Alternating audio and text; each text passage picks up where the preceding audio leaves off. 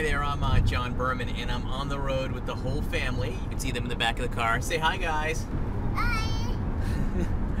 And as you can see, the boys there, they're in some very sweet car seats, marvels of technology. And, you know, it's just one part of being a parent today. And sometimes people of our generation, parents of our generation, we catch some heat for some older people like our parents who say that, you know, they didn't use any of that stuff when we were growing up. They say things like, you know, when you were kids, we just threw you in the back of the car and you were fine. We put you in the trunk. We didn't use car seats like that. It's amazing you turned out okay. Well, I'm a little sick of hearing stuff like that, so I decided to go back and look at some of the numbers.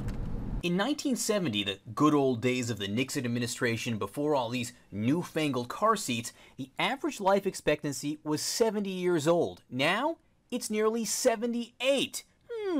Maybe we're on to something after all. The infant mortality rate is a third of what it was in 1970. Hear that, Pop? But wait, there's more. We're also getting smarter. The adult illiteracy rate in 1970 was 36%. Now, it's half that, 18%. We're so overprotective, aren't we? Overprotective enough to get richer. The average income is up from $38,000 to $50,000. But wait, there's more. We're faster too, chopping 5 minutes off the world record for the fastest marathon. Amazing what a car seat can do. But perhaps the most impressive thing of all, in 1972, the record for hot dog eating was a mere 14. But now, the new world record set just this weekend was 68. 68! Now, that's progress. That is parenting.